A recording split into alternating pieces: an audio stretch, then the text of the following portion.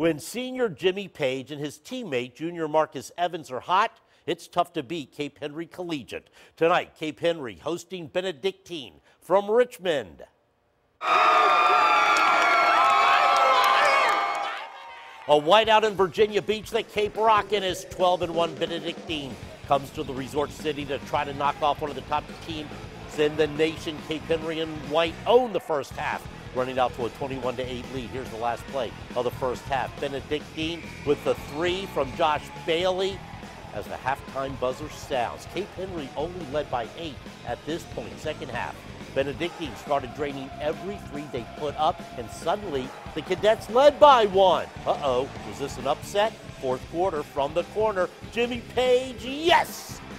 22 points for Page tonight. The Dolphins regain a 2-point lead. Watch the nice crossover from Marcus Evans, the Great Bridge transfer. He had 21.